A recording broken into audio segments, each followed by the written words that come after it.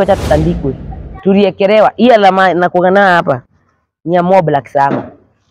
Tulipigwa, tukamwagiwa mafuta ya taa, tukaekelewa tire, tunataka kuchomu. Sasa mimi venye niliona jua kukua nikampigia nikamzana kwani uko wapi? Akaniambia ameshikwa. Nikamzuri kwa ananiambia nikuje tena unaniambia tena umeshikwa. Kwani wewe labda ni gani? Akaniambia fanya hivi. Hapo kwa nyumba chini hapo nyuma ya kiti kuna paper bag iko na do. Kama nayo pangani unitoe. Mimi sasa mimi ni fala niko class 7. Beba pesa na paper bag yote. Peleka pangani police station. Mjamaa kuniona ni akasiriki. Unakujaje na pesa zote sijui nini? Sasa ilibidiwa masanso kulizo pesa zote. Ndio mjamaa atoke. Mjamaa kutoka. Aliacha kama ameniambia huyu juu enda haja kuua. Argument tukabishana vibaya sana. Dakika kidogo tukiwa kwa nyumba ndalitoanga binduki, akaeka pilo kwa mguu yangu, kwa hii mguu yangu ya right. Akanishoot. Akanishoot ya kwanza. Sasa pilo ni ya kutumia sauti sitoke. Akanishoot ya kwanza na akanishoot ya pili. Ya kwanza ilitokea hii side lakini ya pili kutoka. Kwa hivyo yudhako hapo nje crime si poa and it doesn't pay. You'll always be the loser.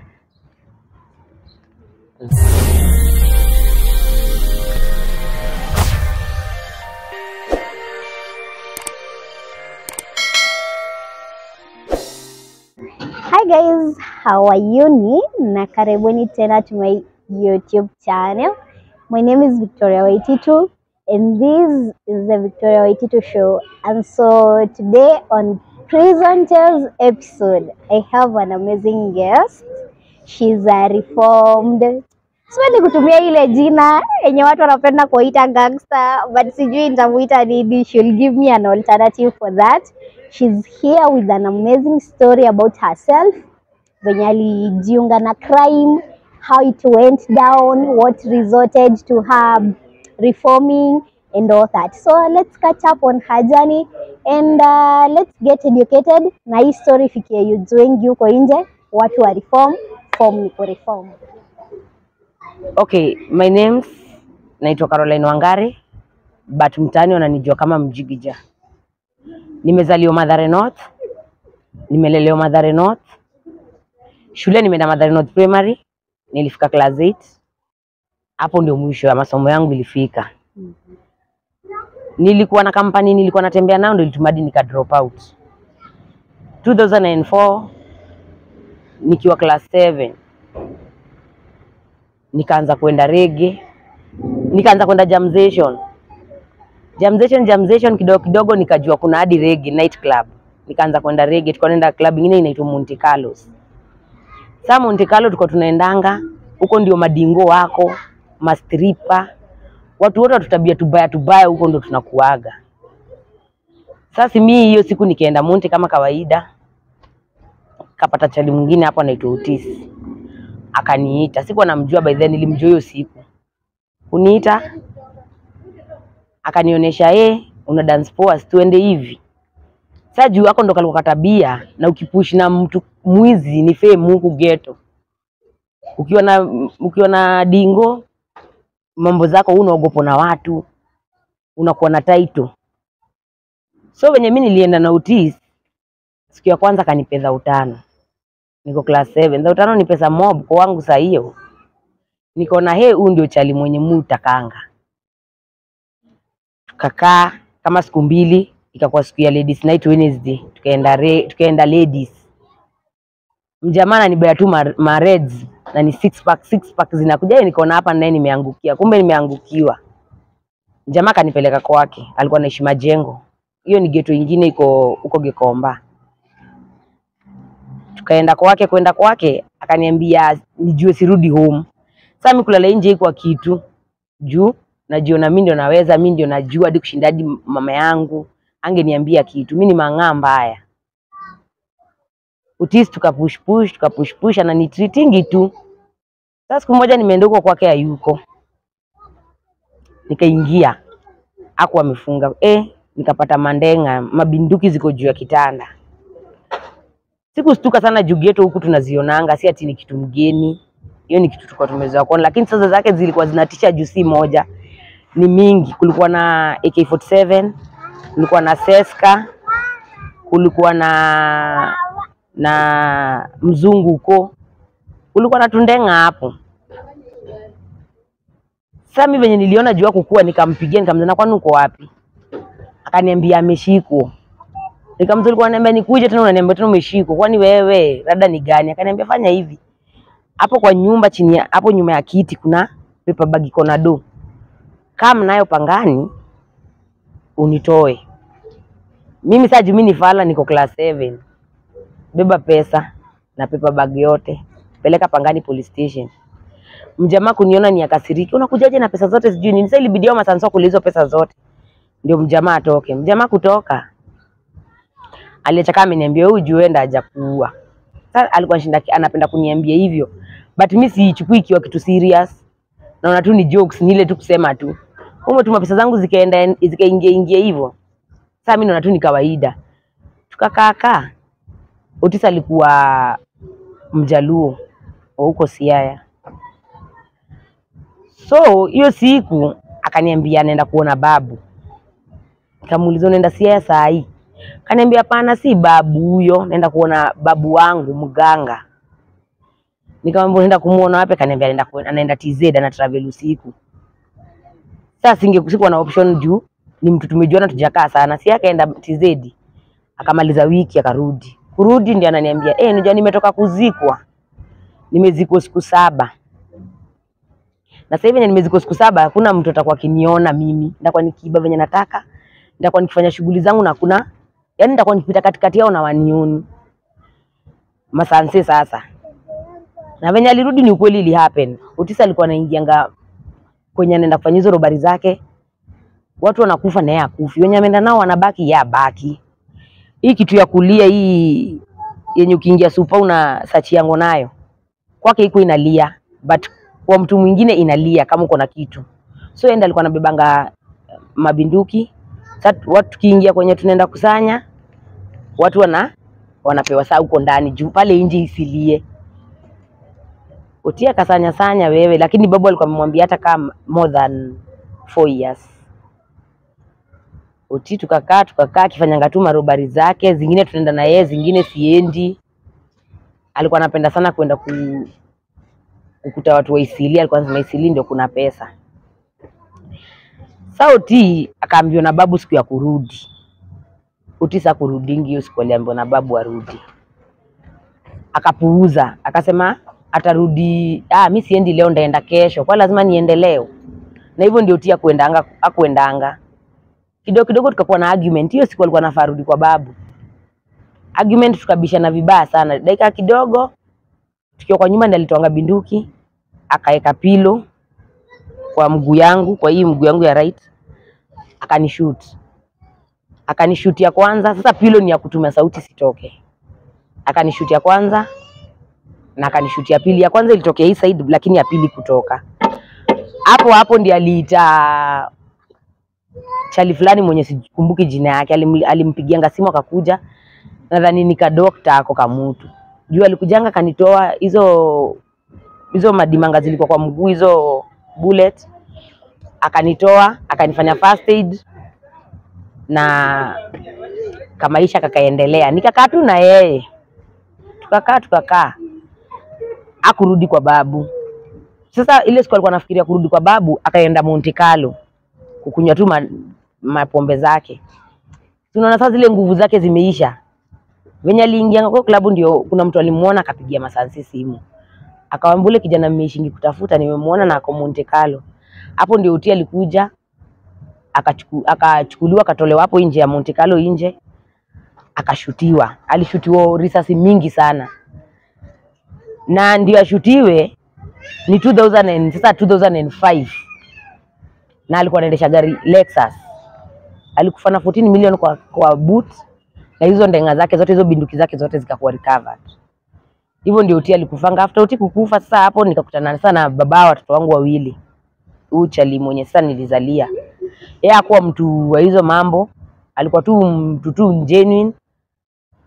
Lakini yeye alipata road accident hapa Gilgil. Akakufia hapo on the spot. Akakufia Gilgil, akapelekwa Gilgil mochari. Sasa venye mimi niliona maisha nikaa inaanza kunigeuka, nikaona hata mimi juu sasa Otisa amekufa. Nimepata mtu mzuri tena pia huyo pia amekufa na ni road accident, si ati ni crime mama nini. Nikasema hii crime mimi ndio ndaifanya sasa. Sinajua kila kitu venye kunaendanga. Lakini sasa sitaifanya na binduki, ndaifanya na njia nyingine. Nikaanza kufungua mlango za watu na mastaki. Nika recruit pia mimi wasichana 2 3, nikaanza kuonesha venye kunaendanga. Kaanza kwenda huku la Kisama, tunafungua tu mlango toa watu, tunabeba ma TV, maufa, home theater, yani kitu yote valuable. Tunapack tunatoka nayo.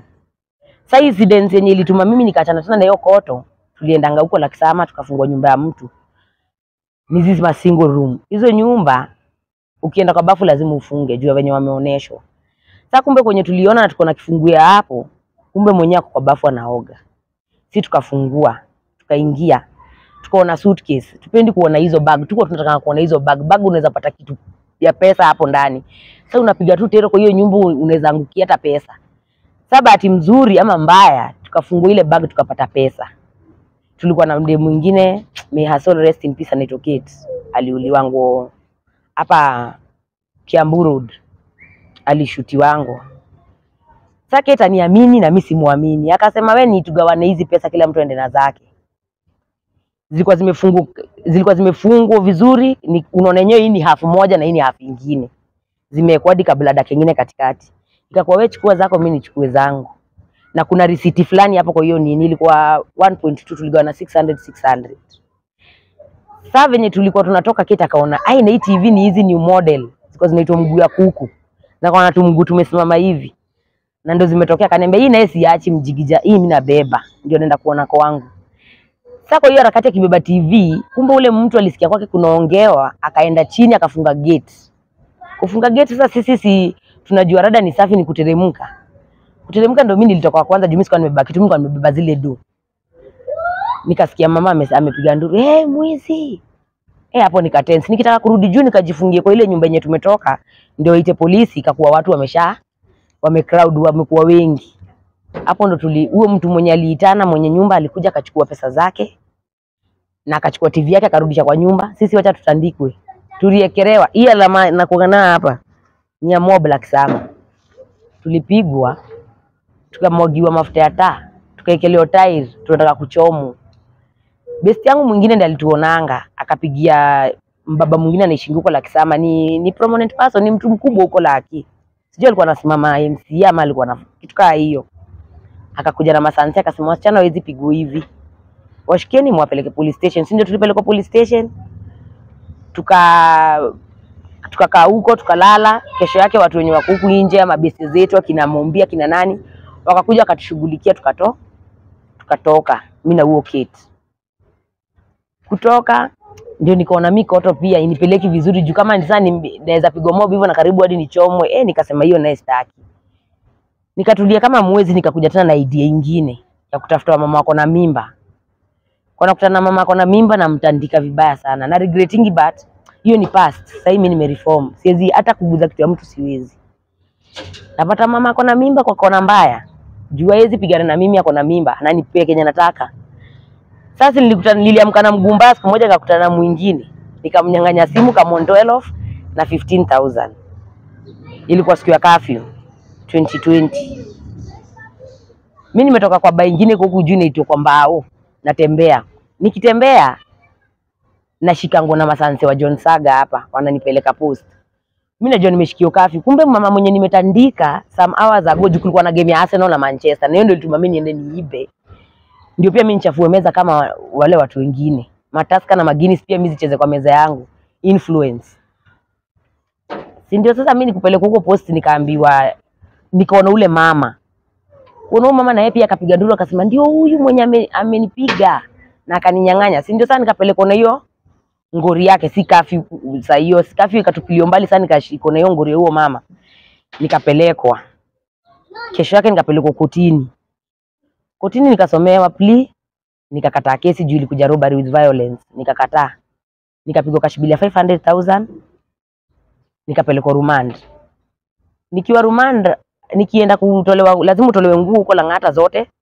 Usachiwe usiingize miadarati huko ndani. ama kitu mbaya. Nikisachi wapo nje nasikia wasichana wenzangu wakisema aka kamekula sana, aka kametoka raia, aka nikaangu. Nashindo mimi ni wake aje. Sasa hiyo nakasirika juu sijui venye kunaendanga huko, mimi ni mgeni. Ndio nilivalishwa hizo kunguru nikapelekwa huko ndani, hizo nguo za jela. Wasichana mpaka wanapigana juu yangu. Sasa mimi niko na stress, 500,000 huku ndio maisha yangu imeishia haki. Siku lose hope, nikakaa hiyo siku wakapigana usiku mzima huko wananingangania. Asubuhi ndo nikajiaccept, nikasema na mimi sitakubali upuzi wanataka kunifanyisha. Dem mwingine akakuja kaniambia ati ni data na nipe ukuje kwangu. Sasa si ni room moja hivi, madouble decker ndio ziko huko. Akaniambia ukuje kwangu usiku na ujue niko na kesi ya mada. Hapo ndo nilijejaza, nikamwambia uko na kesi ya mada, uliua mlevi, ujue mimi niko soba na nimetoka raia na utajua nimetoka kia Mike. Hapo ndio walianza kuniogopa, wataki mambo yangu, hadi wakaniweka kinara wa hiyo jela, hiyo room. Nikakaa miezi ngapi, miezi 6. Sina date ya koti, hakuna mtu akuja kuniona juu kuna corona, hakuna visiting. Nikakaa huko, nikakaa mwaka na miezi 8. Ndio siku moja nikiwa tu huko nikugurumisha maombi, ni kama maombi ya huko Mungu anasikianga kushinda ya raia. Juu kitu yote nilikuwa naambianga Mungu ilikuwa inafanyika. Kaambia tu Mungu anipe tu date na hata afanye tu vile atafanya tu, nitoke tu huko na sitairudia crime. Siku moja sasa ndio niliitwa, sina hadi date lakini niliitwa. Nikaulizwa dem mwenye anaitananga, wewe umeitana Caroline Wangare ama umeitana Caroline Wanjiku? Akaniambia na si zote ni zako, jina yako ndio hii hapa. Akanionyesha niko na na ni kweli ni mimi. Tuko tuna kesi kwa Skype. Hakukuwa na kwenda kotini since kulikuwa na corona. Kwenda kwa Skype niko na ule mama complainant wangu. Hapo ndo nilisikia amesema amenisamehea na nimeachiliwa. Judge akasema ameniachilia, sijui under section nini, hata siwezi kumbuka juu furaha nilikuwa naona, nauliza atamaliza kusema hivyo saa ngapi nitoke huko jela. Wenye alimaliza kusema hivyo nikaambia nichukue vitu zangu, nakwambia sikuchukua kitu hata moja. Wenye tu aliniambia nimeachiliwa, nilisimama kwa gate ya kutoka. Madam ananiambia Karo, si uende uchukue vitu zako. Nikaambia hakuna kitu nilikuja nao jela, ni nguo zangu mnipe mimi niende. Hivyo ndo hata sikukumbuka kuitisha fare. Nilienda kuhanga fare huko nje kwa barabara ndio nijue wenye ndafika. Si mimi nikaenda, nikaachiliwa, nikatoka. Ukuja huku Urushi nikapata watu wenye nilikuwa naendanga nao round wamekufa wote. Wenye wamebaki kawa wazimu, ni mamira tu huku wanakota chini. Nikaona sasa ni life gani yake. Hapo ndo mimi nilichukua hatua ya kuchange na nikareform. Ukuja huku sikuwa natakata mambo ya mtu yote mwenye najua alikuwa anahusikana na hizo mambo kitambo ama ashaihusikana nazo, nikaanza kuwa avoid. Saa mimi ndio huu saa hii napeana story hapa. Beste zangu wote walikufa, nilikuwa na beste wasichana karibu 7, kuna mmoja tu ndiye kuhai. Na ako korokocho ni changa tu anakunywa. Alikari kama amejua kuzoea do mingi.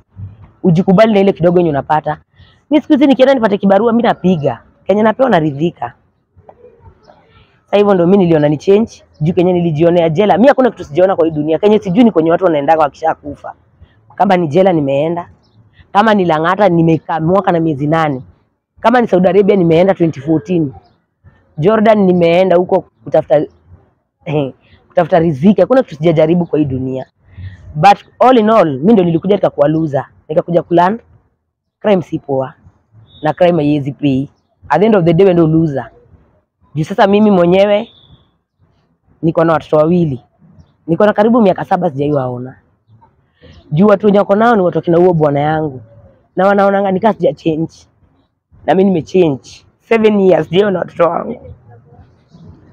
So mtu ananiona hapo nje na kwa crime si poa. Lose, utakufa ama ushikwe. Juu gavana inakuona tu. Form ni kureform.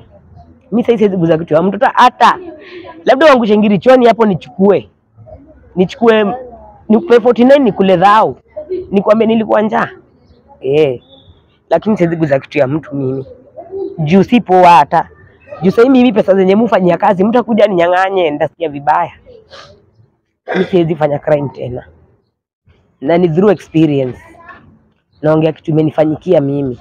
Kwa hivyo yuda hapo nje crime si poa and it doesn't pay. You'll always be the loser.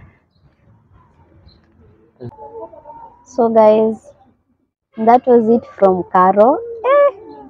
Kuna kitu amesema hapo which siku expect kusikia, and I think from Caro's story tumelan, and we are still learning daily through such people's stories.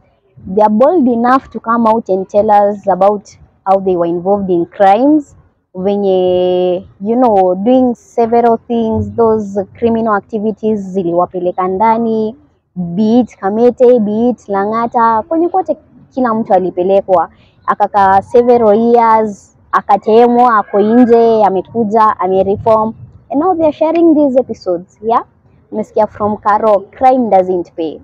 Utaiba leo, utaiba kesho, no matter the number of years, utaishi kuchai watu. They be that one day, kitakuramba. And it will be very painful because the results zitakuwa you lose everything, even the small you had. So, as Caro says to youths out there, tusheka na hiyo kidogo yenye unapata. Hata kama ni mjei unaenda, by the end of the day unapata that 600, that be it 550, no matter the amount of money you're being paid out there. Kubali, and you be happy with that small yenye unapata. Jijenge na hiyo kidogo yenye unapata. You know, hakuna haja uishi life yenye it's not you. You trying to be someone else.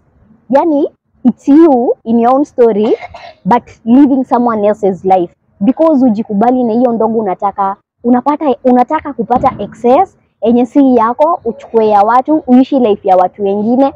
You won't be happy.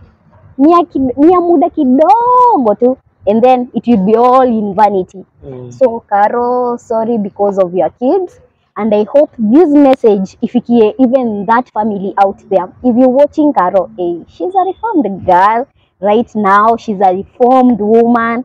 Mnaona anajitokeza even to encourage other youths through her story, and I hope that one day Caro utaweza kuona watoto wako, because I know it's a mother's joy and pride. I know you don't feel nice eti walichukuliwa. It was even because of that lifestyle, but at least from me tumelearn a lot of things, and we're grateful that unatembea huko nje uki-encourage youths about wa reform from crime and all that. I hope hata wao kwenye wanakuona wanaweza kuambiwa that is your mom, na at least they'll give you a chance ya kuonyesha your mom amereform. Unaona? So guys, crime, it's all in vanity. Form ni reform, as Titus tells us, form ni reform. So all those people out there wenye tunafanya vitu ndogo ndogo zenye you know zitakutupa Kamete huko ndani to reform, you still have time. So guys, until the very next one, for today sina swali ya kuuliza Caro, that is, we'll make a follow up maybe sometime after. Tuta follow up on the story ya Caro, but I would love to say that what were reform, it's nice when you still have a chance, reform na uishi life yenye ni yako. So guys, I'm sending this message to someone out there and who na job, especially job ndo ya muhimu sana, since Caro ni mtu amereform, ni mtu anataka kuanza mahali. So if there is someone out there mwenye akona ka job mahali, whichever job, bit ni ya kufua nguo, unajua watu bagui kazi ama aje Caro tubagui. Caro will atapeana namba yake na tutailink hapa. So if you have something to share with Caro, namba yake tutaiweka hapa, you can call her. Kama ni hiyo job muitie, and many other opportunities, na tuna hope hii message ifikie watu wengi, na whichever way mtaweza kumsaidia, sisi tutashukuru. So Caro, wape namba yako. Okay, mtu anaweza taka kunipata, anaweza nipata na 0707 195 737. 0707 195 737. So until the very next one, we are out, and thank you for watching us. That was Prison Tales on Victoria Waititu Show. Bye bye.